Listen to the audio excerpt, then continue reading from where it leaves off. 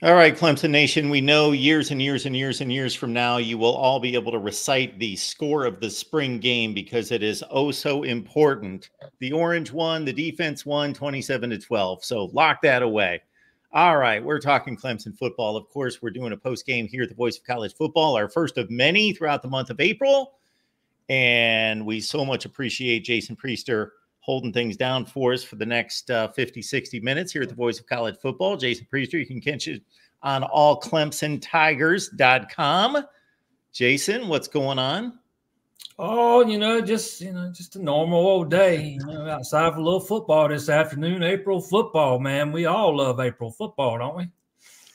Well, I always say about the spring games that I get excited when I see the list of teams and like, okay, I miss football. Can't wait. And then I see a few plays and I'm like, okay, it's spring football. It's a practice.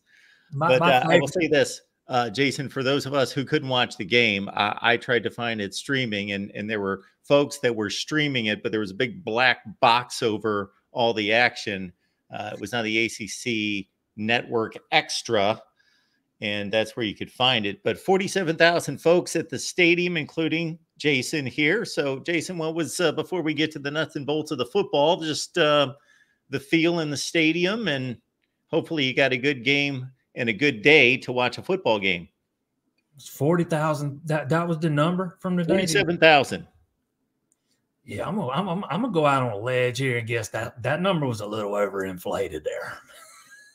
I thought the crowd was a little on the underwhelming side as opposed to some games in the past. I've seen it with 50, 60,000 people there for spring games, and today's did not come close to matching the amount of people that was at those games. I would have had it put it in the ballpark of 30, 25, 30 maybe.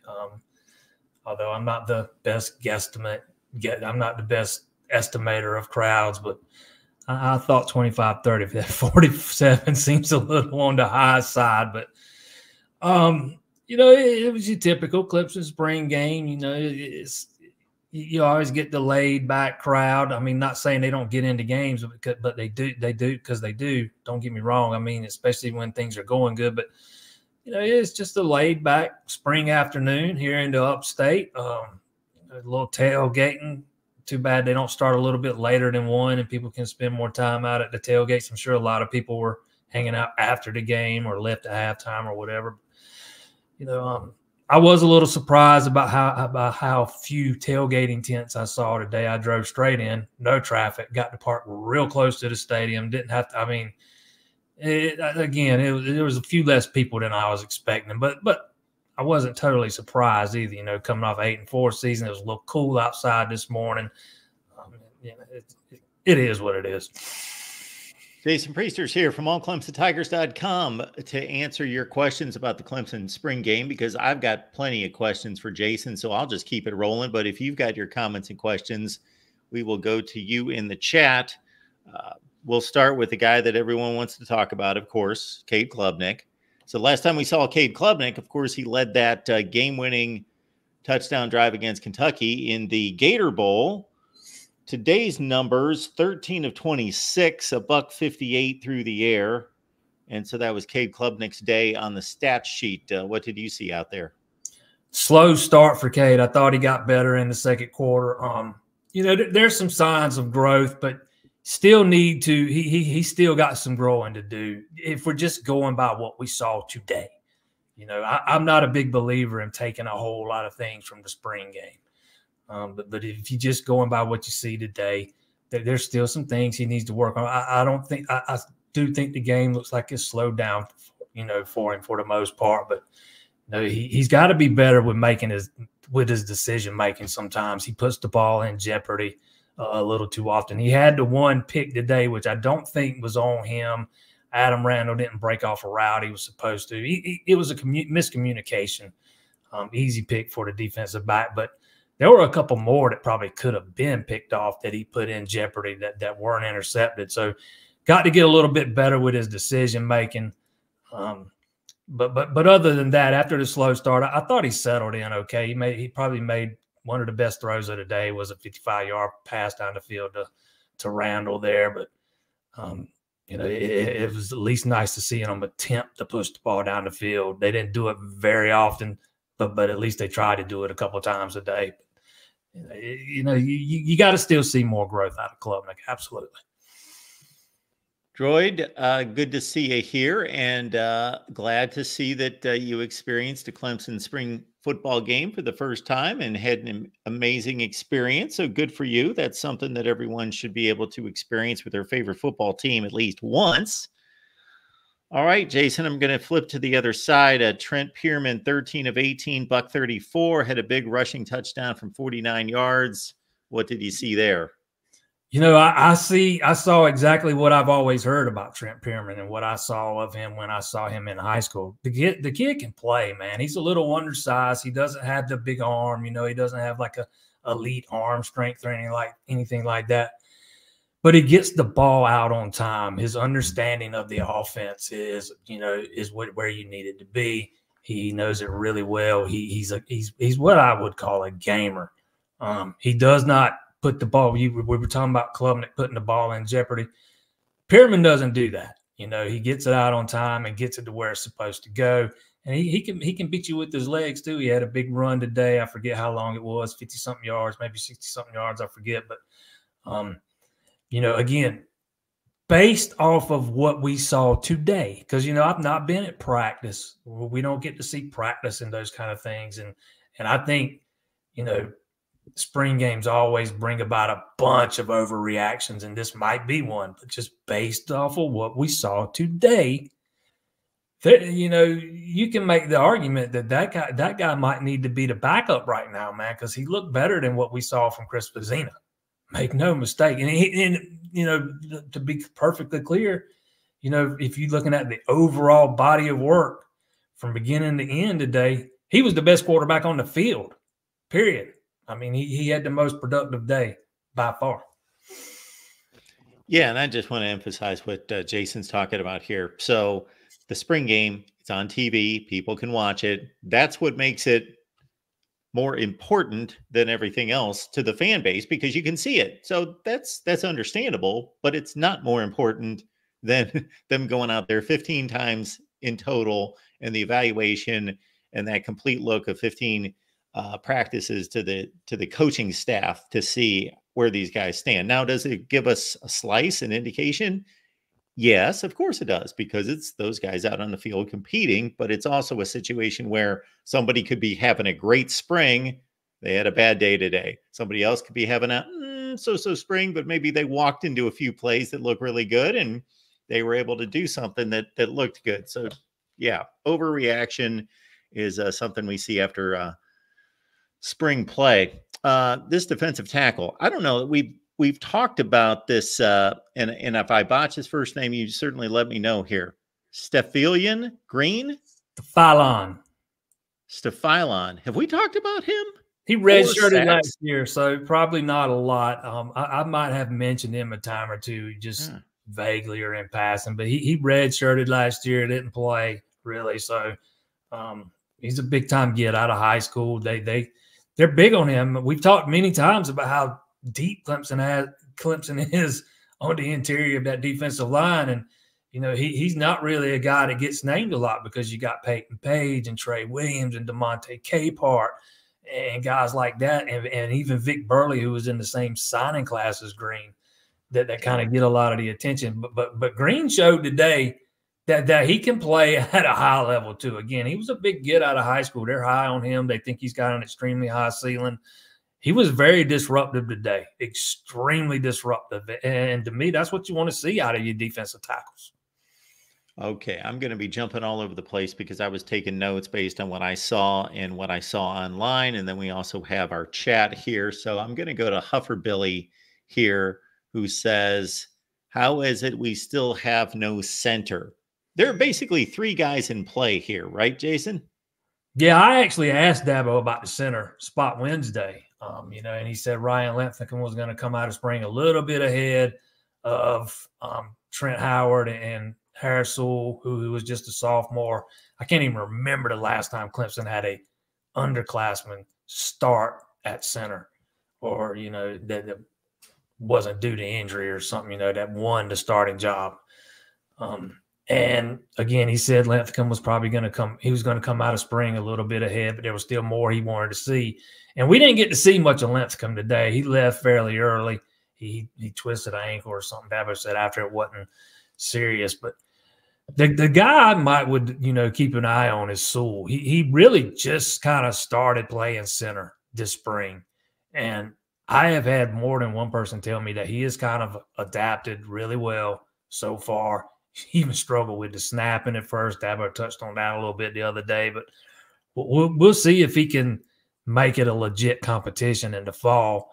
You know, Linthicum's a guy they've kind of been waiting on to develop. They've been able to be patient with him, you know, because you had Putnam there last year and the year before last, but Linthicum was a guy that was, I mean, he wasn't like a 5-star coming out of high school, but he was fairly highly touted by at least one or two of the services, and they've kind of let him develop at his own pace. But if you listen to Dabo talk the other day, you know, there's still more he wants to see out of Linthicum. He talked about his body. He wants to see his body in the best shape it's ever been. So it kind of sounded like a little bit of effort on Dabo's part to kind of motivate him as we head into the summer months. But yeah, it's those three guys: Linthicum, Howard, Sewell. I think Sewell's the wild card there, man. You know, Dabo he said it 3 times the other day, if I'm not mistaken. He's coming. He's coming. And the fact that he's even made it a little bit of a competition this quick either speaks volumes to how quickly he's adapting or how slowly Linthicum is developed. So you have to, you know, kind of pick your poison there. It's tough to get a read on a lot of this because, number one, it's not a real game. Number two, anytime somebody looks good, somebody else looks bad because they're all on the same team.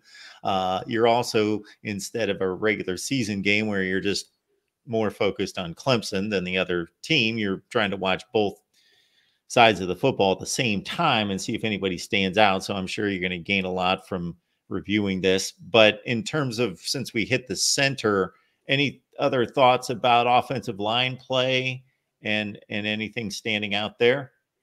Matt Luke's got some work to do with that group still.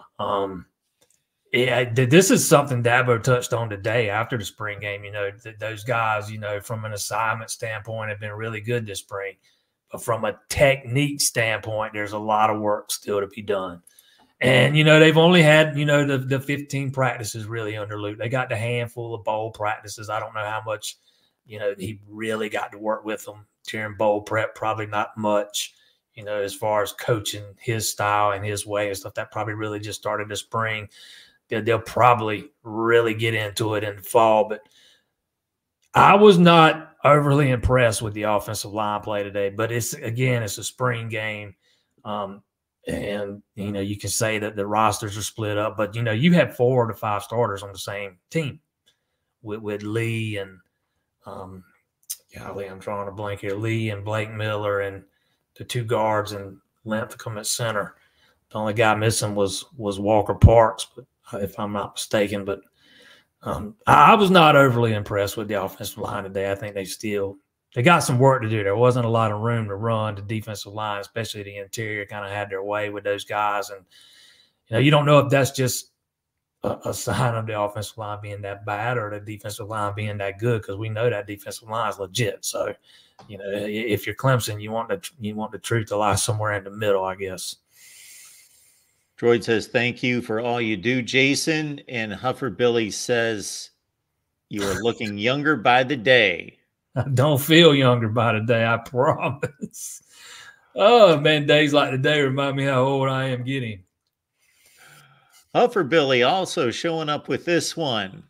I was going to lead with Bryant Wesco. Of course, people are excited about him, but in totality, looking at explosive plays and lack thereof, apparently, this was a defensive-dominated game.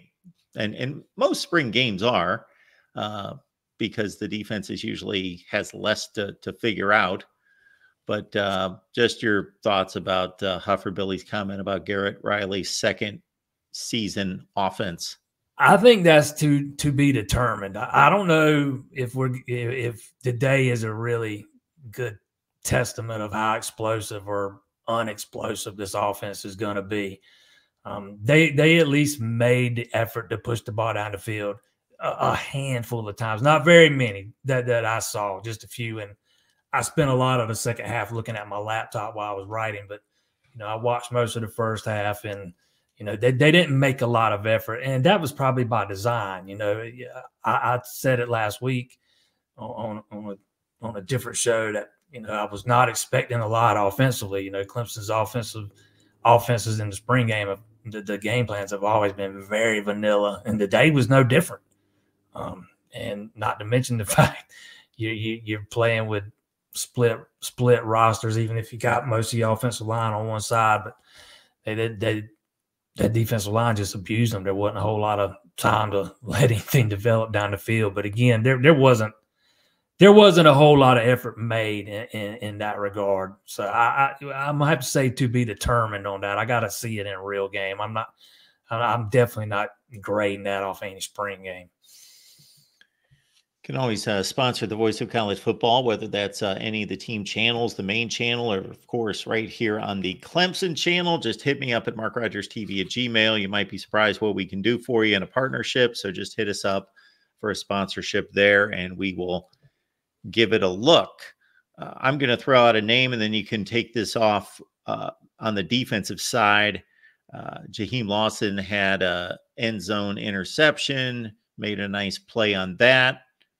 Any other guys along the defensive side that stood out to you? Yeah, Jamal Anderson. I thought he was really good today. Had the pick six and had another interception that was called back. He kind of baited Vizina into that throw. I thought, read his eyes. And again, I'd have to go back and watch it again. But he was a guy that stood out. I thought Antonio Williams looked very, very quick and agile. And I thought, I'm going to use the word explosive. I thought he looked explosive today. Not that they were, I'm just mean getting in and out of his breaks and stuff after he didn't play all last year pretty much. And Bryant Wesco, he stands out. He's a guy that's going to help you. I don't think he's going to start, and he's not going to play 50, 60, 70 snaps a game. I don't think he's going to be physically ready. But he's a guy that's going to be in the rotation. He's going to help you. AJ Hoffler's another guy that stood out to me today. I think he's going to help. I think he's going to help this team from a pass rushing standpoint, getting after the quarterback.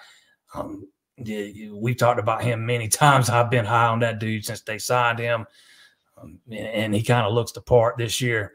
So off the top of my head, those are some of the guys that really stood out. Appreciate y'all being here at the Voice of College Football. Of course, Clemson enjoying its spring game, and the next time we will see the Tigers on the field, of course, will be against team from Georgia. I don't know exactly who that is. It's a team from Georgia. I don't know if they're any good, but that's going to be a game you may want to watch August 31st. So there we go, the 15th session for Clemson football. So, of course, they're going to be doing their individual workouts and all of that, and then they all get together as a team the first week of August, right at the end of July. Sammy Brown, anything from Sammy Brown? I know a lot of people were excited to see him out there. Yeah, he's probably another one I should have said stood out, because that guy, you talking about somebody who looks the part, that is him. He had a sack on the very first play from scrimmage. He kind of anchored that defense on one side of the ball today. You just don't typically see a freshman come in with that kind of knowledge and that kind of football IQ right off the bat.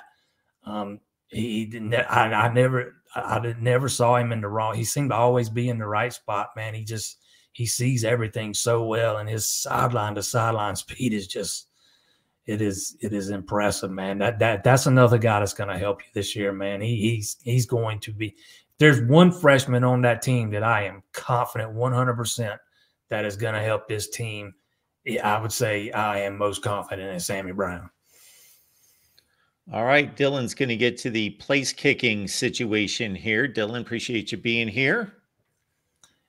Yeah, I don't know if Hoosier's going to be the starting kicker or not. You know, I know Robert Gunn missed 2 today. One of them was from 55 yards, had the leg. He just pushed it, looked like a little bit wide, and then he missed the next one right after that. And Hoosier hit one from 48, which was kind of low. It wouldn't have shot him. I thought it might get blocked when it first came off his foot, but that's another battle that Dabo said, or at least made out like is pretty close. He called the competition Steady Eddie Wednesday. I actually said Gunn had been a little bit more consistent throughout the spring, which kind of surprised me a little bit.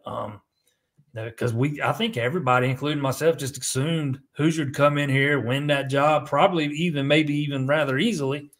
And it doesn't sound like that's going to be the case at all. Because with Gunn, it's never been a question about the leg. He's got it. He's got a cannon for a leg. His leg might even be stronger than Hoosier's. It was the mental part that he needed to get down. He was just not ready to be put in that position last year. And it'll be a matter of whether he's got that. He's mastered that mental aspect. Jason Priester's here, allclemsontigers.com. Get on over there. Check out Jason's work on a daily basis, not just football, of course, baseball as well. And behind Phil Maffa, did we learn anything today with those number 2, 3, and 4 running backs? You know, the running back that stood out the most to me today was Peyton Strecco, who probably won't play at all this season.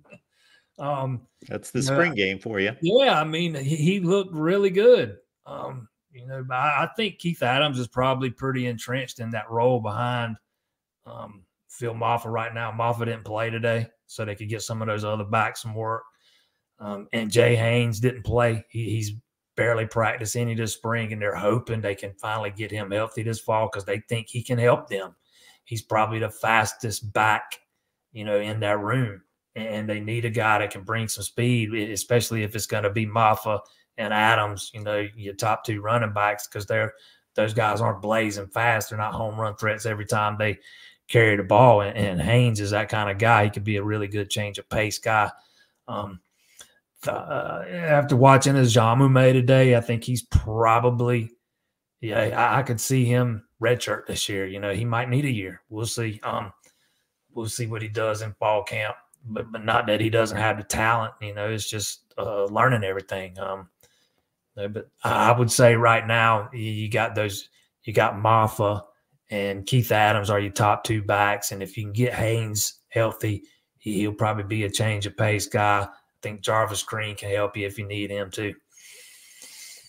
All right. We're talking Clemson football with all of you. Appreciate you being here at the Voice of College Football, of course. You can support us in a number of ways. The Amazon links in the description section of all the videos, folks. So when you shop on Amazon, please use the link that we provide. It's exactly the same shopping experience for you. So you're not going to see any difference, and everything gets credited to your account and all of that. And they still track all of your purchases and everything else. But they also give us a cut here at the Voice of College Football. So please do that. It's your way to contribute to the Voice of College Football financially without spending a penny. So please, again, the Amazon links in the description section of all the videos. All right. We touched on the quarterbacks, and we went with specifically Klubnik and Pierman, and you did talk about Vizina as well. Do you think it's 1, 2, 3 without question, or does Pierman get a shot at unseating Vizina? You know, I don't know. That's a good question because I said many times when Clemson signed Vizina that he was going to need at least a year, possibly 2. And again, you know, today is just one day. He was not that impressive today. He made some bad decisions with the ball. He's got all the tools physically, though. He's got the arm. You know, he's very athletic. You know, I think he's got a pretty good football IQ. You know, it was some of the same things we said about Klubnik. You know, the game still needs to slow down for him. And, you know, I thought he was even more raw than Klubnik was coming out of high school, which you know, I will say this. He looks much improved from last year's spring game. But if we're just going by based off what we saw today, he's still got a lot of room to improve. But again, it's just one day. And you can never, you can't always take everything Dabo Swinney says after practice and his pressers, for 100% truth. But they've said a lot of good things about Vizina this year, and some of the players too. So maybe it was just a bad day, but maybe not.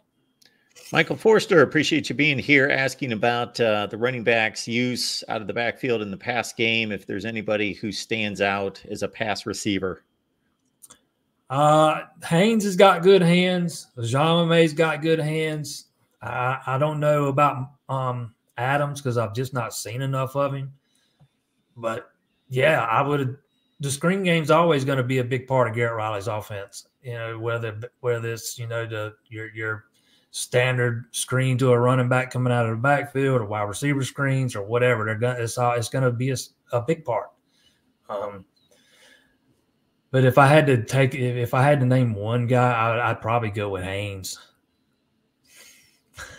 So we've got Dylan here asking about the transfer portal. So we are, folks, 1 week and a couple days away from the transfer portal. It opens up on April 15th. That's a Monday, so a week from Monday.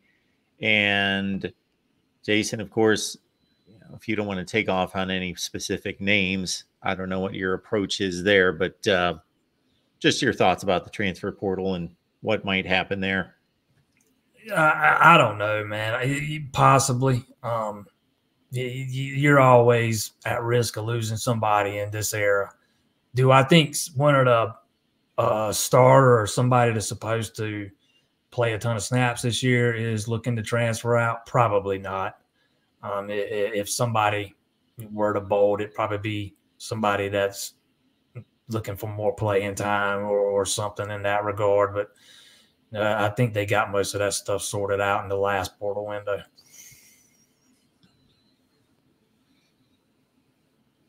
Well, Jason, I'm not going to let you run off without hitting you up on some recruiting. If there's anything out there that's going on as we look ahead to the next few weeks or months.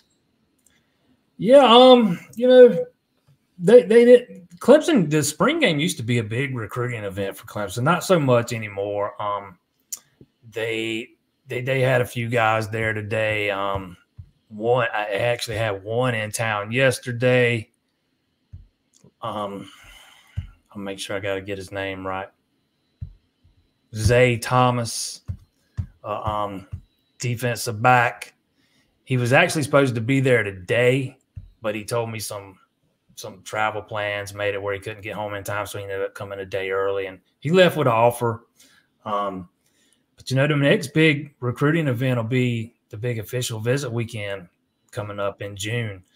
Clemson just missed on one of their offensive line targets in Mason Short, who committed to Georgia yesterday, matter of fact.